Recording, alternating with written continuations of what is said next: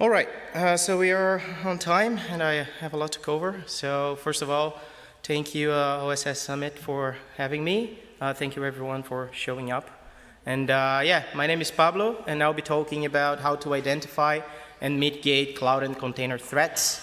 So let's get started. A little bit about me. I'm the DevRel, developer relationship in Sysdig. I've been in open source for more than 15 years now. Community organizer with meetups, conferences and stuff. But education is really my thing, like training, delivering talks, creating content. That's what I really like to do. So a little bit about you.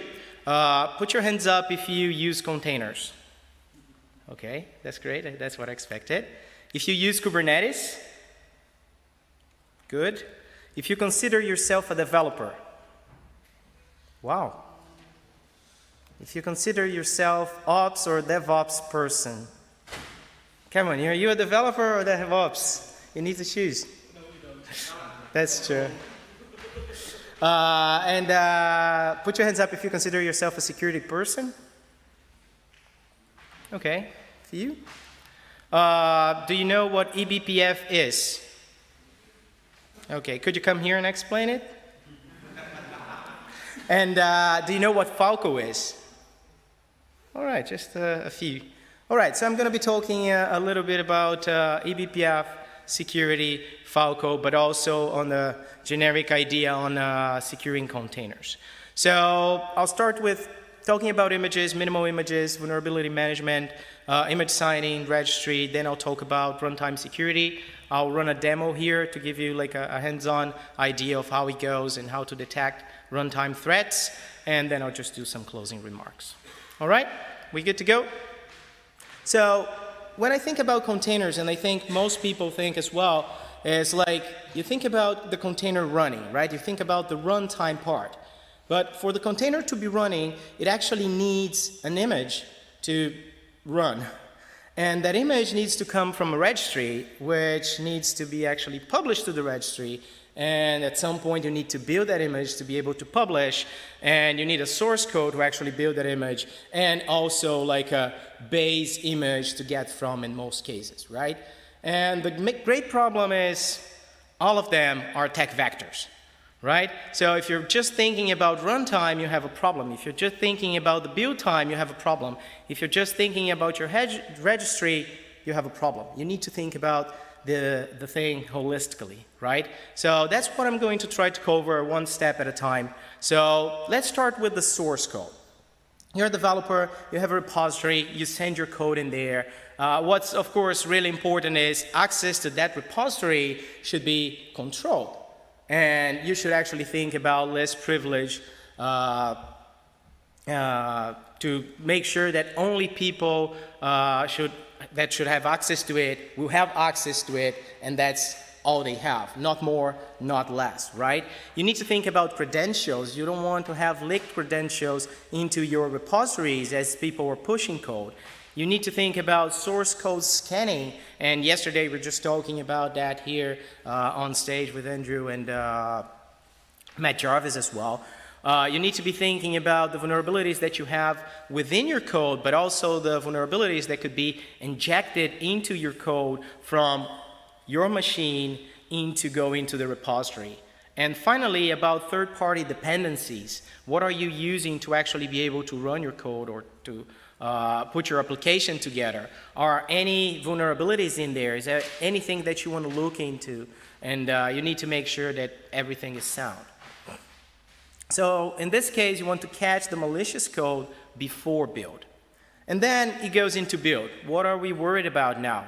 Same thing, less privilege. You just want to give access to the services and people that need it, and you just want to give enough rights for them to do exactly what they need to do. Not more, not less. You want to think about a trusted base image and not just getting it from a public repository, and I'm going to go deeper into that in a bit.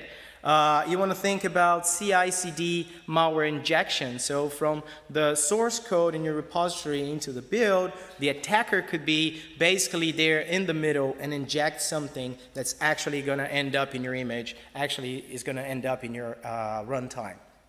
And finally, crypto mine build machines, attackers are also using once they get access to that, either the repository or the build pipeline. They can basically change things in there. Sometimes they just put a crypto mining on those jobs they're running, and they're just doing crypto mining while you're doing your builds. So those are things that actually happen just now in real world. So you want to catch the malicious code before publishing it, and you want to make sure that the attackers are not actually exploiting your infrastructure within this part. Then we go into the image registry, right? So we have the build, it's done, and we basically want to store it somewhere. Again, what do we want to think about? Less privilege principles. And registry misconfiguration. So in some cases, people set up the registry as being public because, oh, right now it can be public, and later on, someone that's not aware of it is just publishing an image that actually should be in a private repository. What is the problem? There could be data in that image, which should not happen, but happens, that attackers can just start exfiltrating or getting from there, and that's not going to be good, right? Registry break-in, so attackers can basically break into your registry and have access to private images that should not be there. So configure and secure your registry. On the image itself, we can talk about the vulnerabilities that we have in the image, and I'll have more slides later to specifically focus on that. But things that we're going to be looking into is having minimal images. The image should not be bloated, should not have extra packages, should not have things that are not going to be used at runtime, right? Distroless. Been talking a lot about that lately. Also, after you have the image and you know that you have vulnerabilities, how do you prioritize those vulnerabilities? How do you look into vulnerabilities? They're actually going to have a huge impact into your environment instead of wasting time with vulnerabilities that are not even exploitable. And finally, the image configuration, again, list privilege principle. You don't want to be giving root privileges to your image within the configuration if you don't have to, if you don't need to. And what we know that happens a lot is you as a developer or just a DevOps person, but within the dev environment, you're just like, okay, let me just put root here. It's going to be easier. I need all those packages in there. And later on, you forget to basically remove and to make hygiene into that image, and ends up in a bad story. So minimize the image attack surface. That's the idea of this point. Okay, now we get into runtime, and now it gets a bit more complicated. So you did all the steps that I discussed before, but you're just out there in the open, and attackers, they're going to exploit everything they can. So one of the common attack vectors is public malicious images.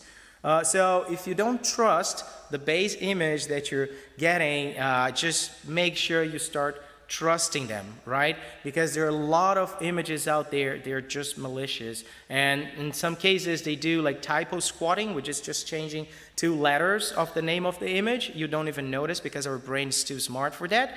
And voila, you have now an image that's basically a malicious one with a backdoor or crypto mining that's going to be running in there. Container escape, so from the container itself, if they get access to it, they start escaping, escalating privileges in there. Vulnerable hosts, so you're running containers, but they run within a host. So you need to take a look into the host itself, because if there is a vulnerability, there's a chance that attackers are going to exploit that as well.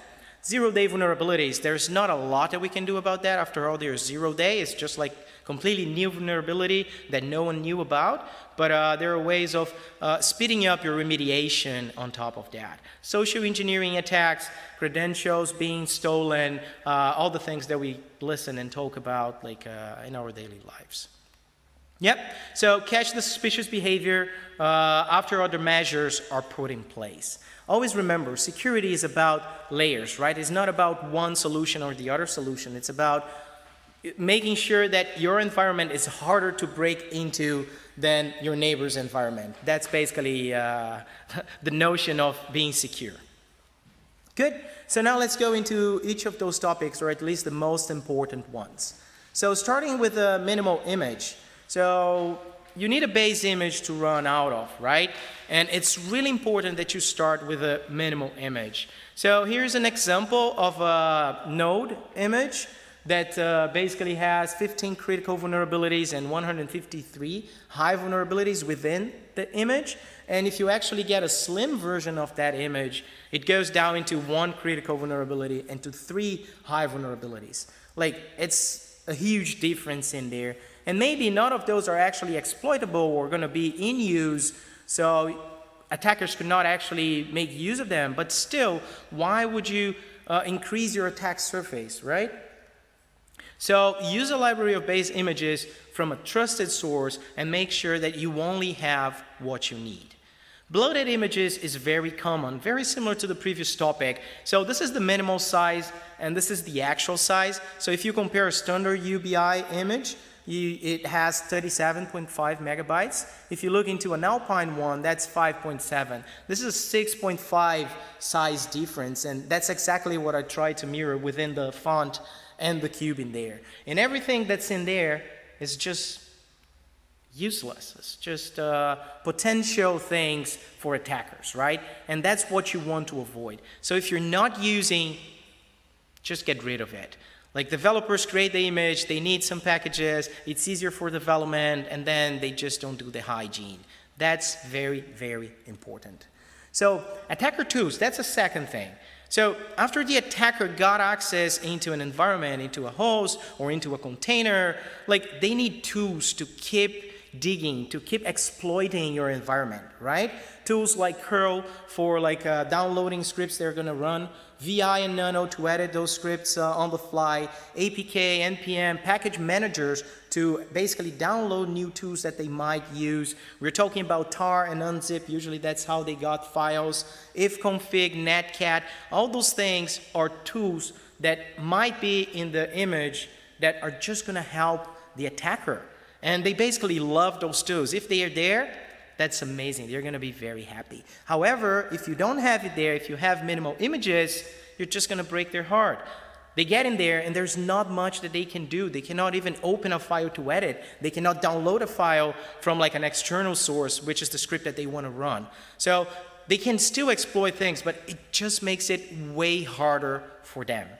All right? So by removing those tools, you're basically saying, okay, you know, like those attackers that don't know much, that could actually break things? No, now you actually need people that really know how to go into like low-level code stuff and really do things well, which is like not a lot of them out there.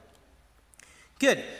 In terms of vulnerabilities and images, the way you build your images, the way you use the layers, that's also very important, right? Here it's an example. So we have a base image in version 1.1. There is a CVE, so a vulnerability that we found, and we want to fix that. That same vulnerability could be in a layer. It doesn't really matter. The thing is, by the time you discover vulnerability and you associate that vulnerability with one of the layers, all you need to care about is fixing that specific layer. You don't need to go and change everything. So you fix that layer and you basically send out the patch, and that's good. This is fixed without having to worry. And that also helps you pinpoint when someone says, oh, there's a vulnerability in log4j. Where is that? That brings you all the way back to, okay, that's actually just in the base image. We don't need to change any code within the layers that we have. Okay, so far so good. So let's move into vulnerability management. So we have vulnerabilities in images. That's a fact.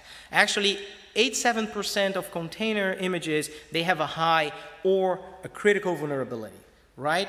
But that's not really a problem. Many of those vulnerabilities, they cannot be exploited, and that's what we are looking for.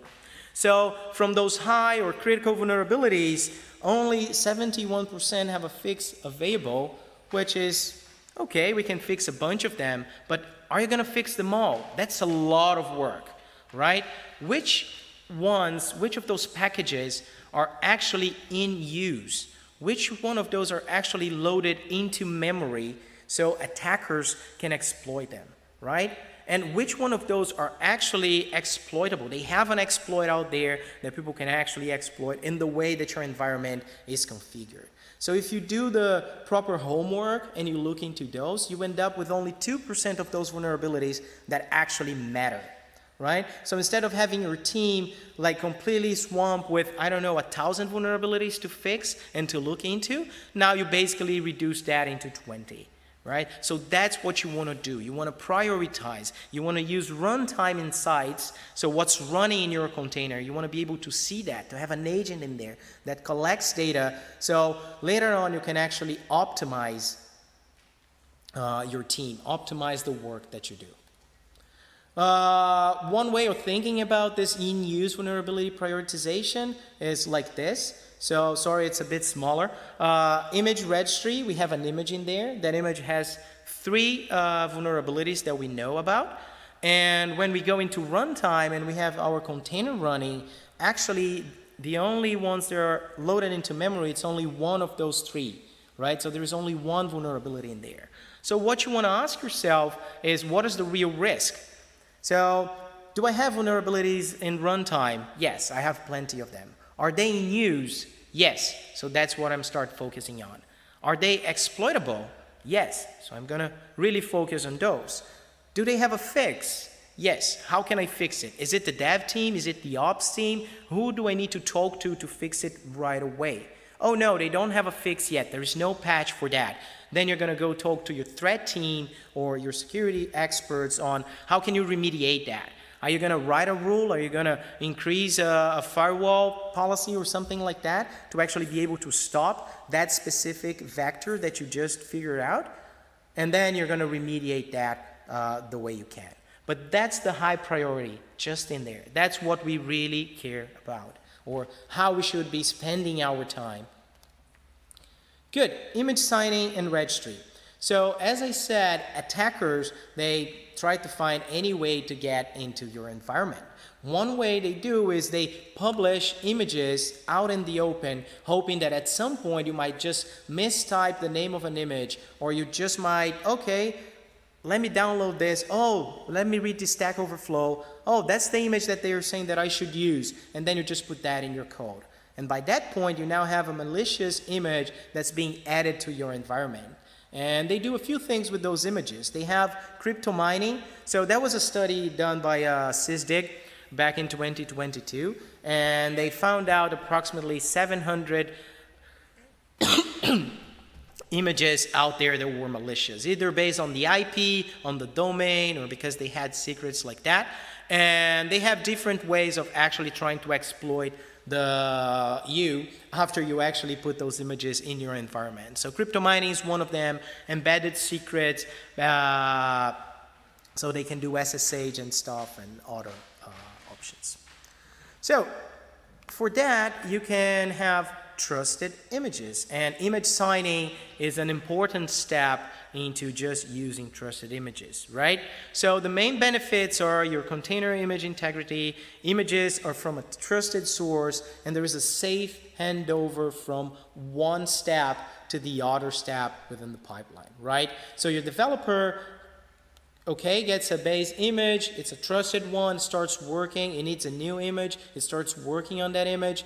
It's a bloated one because for development, that's how you speed things up. You have all the tools in there, you have all the packages, that's great. At some point, I really hope you're going to do the hygiene. You're going to start trimming down and making sure that your image is actually a minimal one. And then you want to publish that. So you're going to sign that and you're going to say, okay, here it is, my signed image, and you're going to send it to QA. And QA is going to make sure that the only image that you're going to use to test is the signed image from developers. That's how you make sure that you're testing what you should be testing. And the same thing is going to happen from QA to production. You're going to sign it again, and you're going to make sure that the signature is verified when we go into production. Yeah, there's a lot of work in here.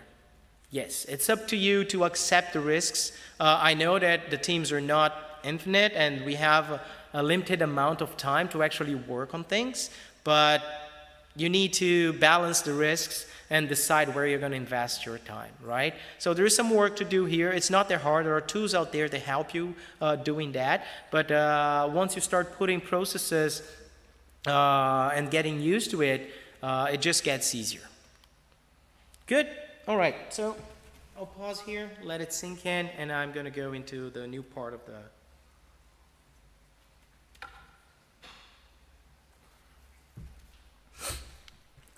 so runtime security.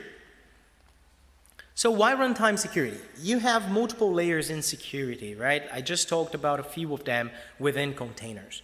But after you have your container running, bad things can still happen. Suspicious things can still happen. You might be on your computer, you might do a git push, and you might have a key in there, and that's a problem. You probably don't want this to happen. Or you might be in your computer again, just changing the configuration of your Kubernetes cluster, adding a new pod, and that pod is a privileged pod. Should it be a privileged pod? Maybe yes, and that's fine. But if that was not the case, you probably want to be alerted about that and know about it. Someone in your company tried to log into AWS without using MFA. Nowadays, that's a big issue. Like, you should probably be looking into that. Someone is trying to escalate their privilege either from a container or from a host, just running a command associated with a CVE. You probably want to be alerted about all that as well. So things have changed, and instead of just putting firewalls and not letting people in, now everything is interconnected. Right? So what you need is, instead of blocking services from talking to each other, is to make sure that you have good security cameras all over the place that can actually let you know when something bad happens. Right? So you want to have a camera looking to the Linux hosts, looking to those containers, looking to Kubernetes, and they're going to be looking at system calls and collecting those system calls. So everything that happens in a Linux machine goes through the kernel, right? If you want to access a file, if you want to access a socket to send to use the network, if you want to access memory, everything goes within the kernel, right? And having visibility into system calls allow you to really understand what's going on. So within Kubernetes, you might want to take a look into the Kubernetes logs to look if a privileged pod is being started. Into AWS, you might want to look into CloudTrail. That's where service logs go, and you want to see if maybe someone tried to log in without MFA, or if someone just added an admin role to another account. And after you collect all this data, you want to be able to analyze this data. The way we do is we run the event against a set of rules, and if it matches one of the rules, we send an alert. Oh, this is suspicious, right? And you want to be able to send this to a place where you actually have visibility, either a CM or a Slack message, PagerDuty, it doesn't matter. That's up to you. So, runtime security and Falco. Falco is an open source runtime security solution, right? It's under the CNCF, and you can use it right now. Just go, download it, and start it.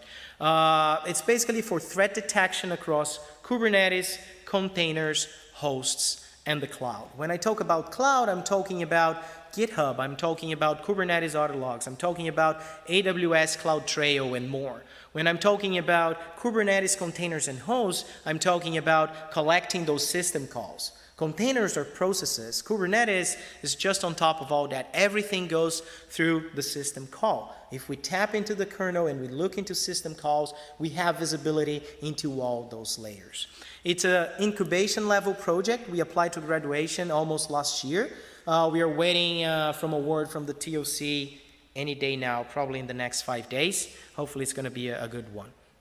Falco comes with more than 80 default rules for a system call. If you're using AWS CloudTrail, there are default rules for that. Kubernetes audit logs, there are also default rules for that. And we're going to be looking into crypto mining, executing shell, mutating the binaries, privilege escalations, and much more.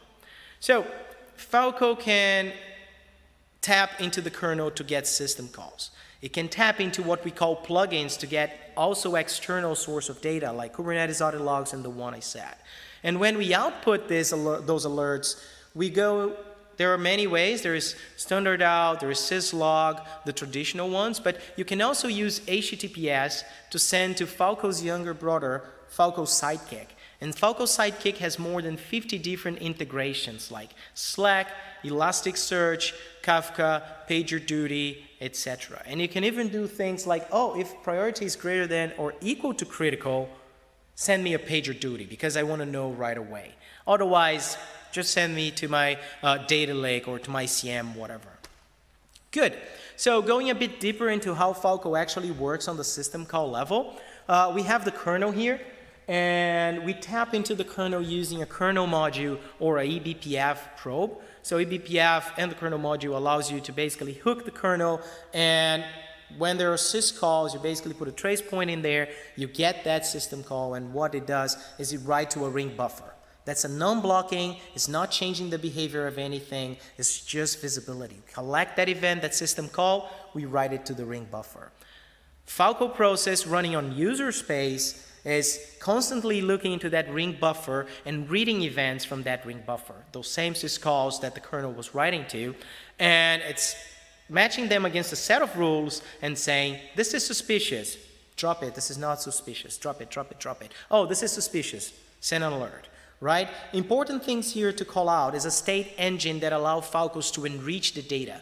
Most IDSs, intrusion detection systems out there, don't have it. They don't have visibility into Kubernetes. They don't have visibility into containers. They lack all that metadata that Falco adds. And yeah, finally, a rich set of rules that we match against. All right, so it's time for my demo. Before I actually started, let me just play the track here. Should take a few seconds. And while it's starting, let me just explain what I'm going to do. So I'm going to talk about log4shell. Who here is familiar with log4shell? Okay, who heard the name log4shell before my talk? Okay, not a lot of people. So there was a vulnerability on log4j discovered at the end of 2021? 22? Yeah, 21. And basically, that was 13 years later, 9 years later. It was introduced in 2013, found in 2021, and largely exploited in 2022. It was crazy, right? Like log4j is used in many Java applications out there. The attack consists of the attacker, that's me, the vulnerable server, that's any Java application that's running using log4j with access from the network, and the malicious server, that's an LDAP server that I'm going to put there as an attacker, right? So as an attacker, I'm going to send a malicious request with a payload. This payload is going to exploit log4j. Basically, the JNDI here forces log4j to run this, which forces the Java process to go into that address to basically collect a specific Java class.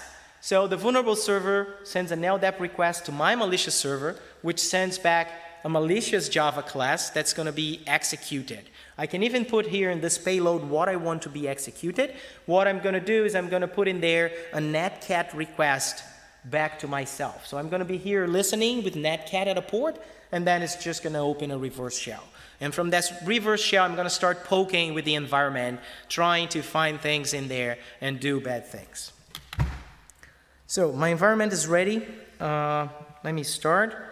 I'm going to need some help from you back there. Can you read this all the way back there? Perfect. Thank you very much. So this is one machine. That's the developer or the vulnerable server. It just has a Java running. That's the account portal here. I could even kubectl logs account portal.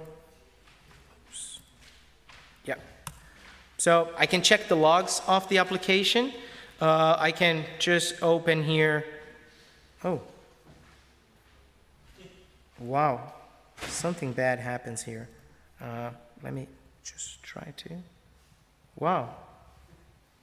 That's a bug. I never saw that before. That's the problem with live demos. What? My internet is just failing. Let me see. Okay, that's not good. I did that demo like more than 10 times now, and it never failed me. So that's weird. Anyway. We have a username here and a password here, and I'm just gonna log in. We did not recognize, sorry, and Let's see. Okay, so the admin is here, so it's not too broken. As an attacker, I'm going to start the LDAP server, so I'm going to be listening. Then I'm also going to start my netcat.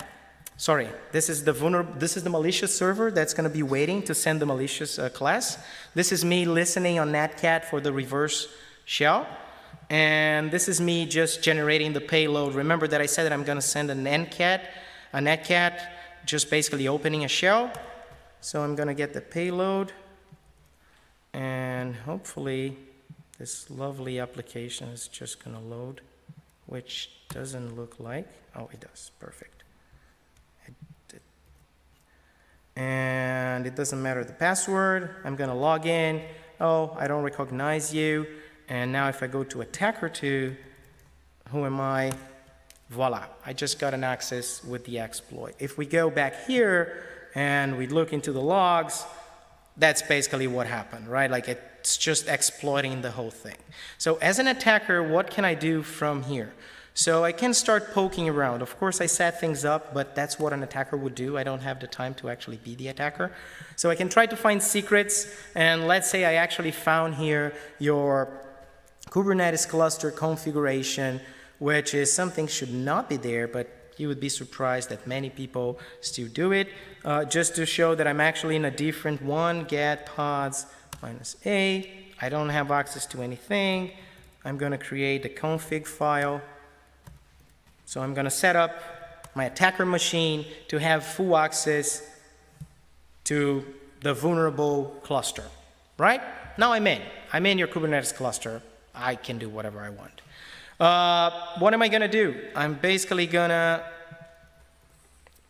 open a shell, because if the netcat ends the connection, I'm out. So that's just easier for me. Then I'm going to download a crypto mining package, and I'm just going to run the crypto mining. That's not much happening here. It's just a wget, untar, and then just running the binary that I just downloaded, and that's basically what I did. So that was me from the attacker perspective. What's happening on the other side, right? So Falco was running all this time. It was running as a Kubernetes, kubectl, get pods -a. Falco was just running here. It was running with Falco Sidekick. Falco Sidekick not only gives output, but Falco Sidekick also gives a nice UI that you can see what happened in there. So Falco was all the time running with the default rules, and let's see what we get. So yeah, now I need to basically probably go out. I'll try to explain as much as I can. I know the letters are not that big. So only one source, that was syscall. We know that we had notice, critical, error, and warning in this proportion. Here are some of the rules that we triggered overall, right below root, terminal shell in container, launch, ingress, remote file copy tools in container, etc. If I click on events, I actually have a list of all the events that happened. And here I only have 10, but I can increase it so I can actually see all the steps from the attacker. So the first thing we actually did that was suspicious was a netcat remote code execution in container. That was me forcing the vulnerable application to actually get the Java, and after getting the Java, it actually executed this netcat outbound. So in here, I have access to the command that was executed. Oh, no. Yep, let me go back. Sorry. I have access to the command that was executed, the container ID, which repository was that container coming from, the Kubernetes namespace, the Kubernetes pod name, all the metadata that you need to actually be able to react to that. Then we can just keep looking. So there was a redirect standard out that was from the netcat. It happened a few times. Then I opened the shell to the container. That was me already at the end, opening the shell to the container. Then there was me running the wget to download the file. So there were a few system calls that actually happened in there. Then there was a right below root, because I just put it in the same directory. If I had put it to temp as an attacker, it would not catch it because it doesn't look into the temp directory. So that's also about the rule, but I don't have the time to actually show you the rules.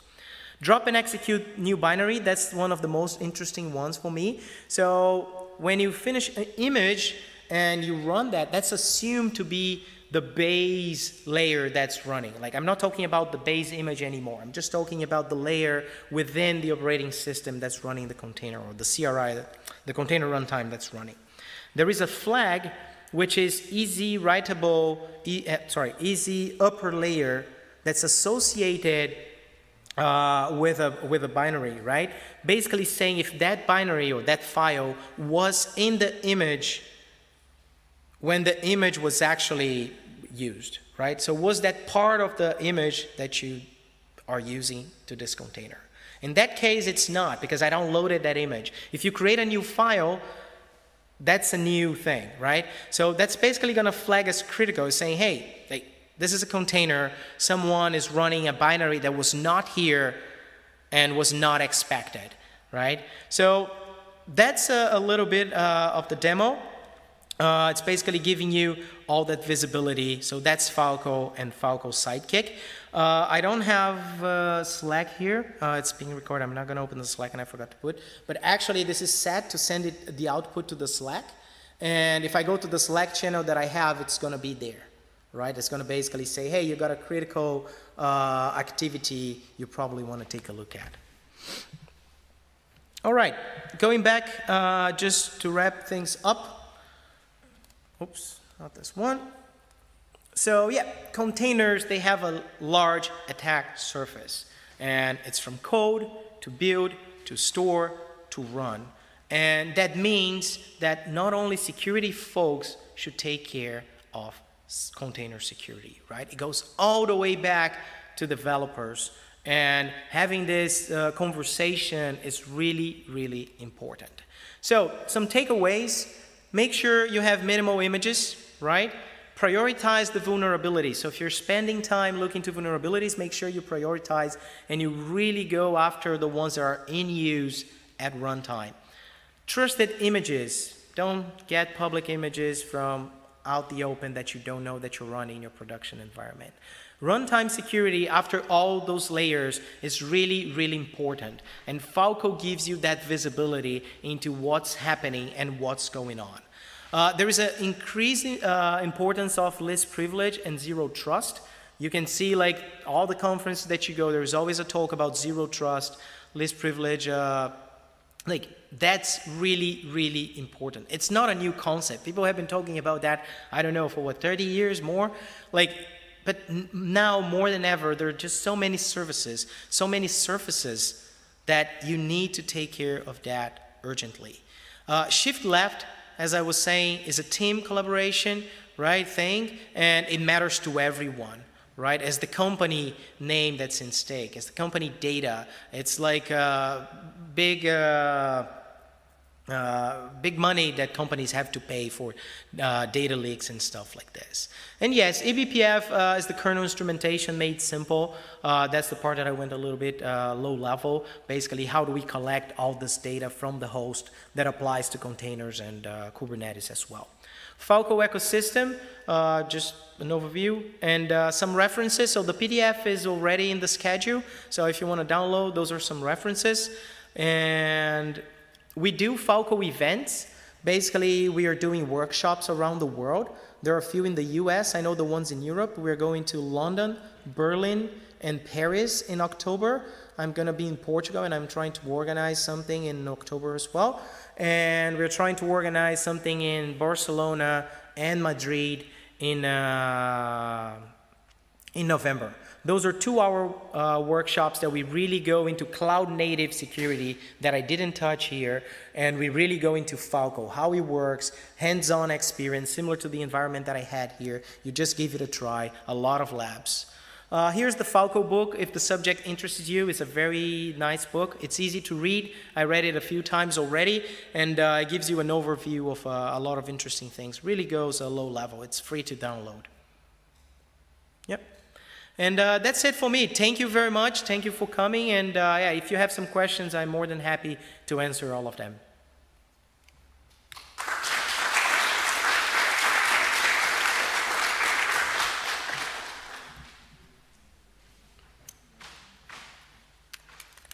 No questions. Either I did a good job or a terrible job. All right. Yeah. Right now, this tool only analyzes the syscodes. Is there any way to even block that syscodes? Yeah, so the question is, Falco basically look into syscalls and analyze it. Is there a way to block those syscalls, the suspicious one? Not within Falco. You have other tools that try to do that. There are pros and cons to both approaches. Basically, if you're stopping things from happening, you need to have a high certainty that that is really a bad thing. And by the time you stop it, it can have a huge influence in other things, right? Also, system calls are all the way down to the kernel level. If you start messing up things in there, it's very hard to predict what's going to happen with the application if you're going to block it, not block it. So we try to be as fast and efficient as possible. Like, we get the system call, we write to the ring buffer, the flow continues, right? So that's the idea within Falco. There are other tools there that work with policies that you can try to do it. Yeah. Okay. Thank you.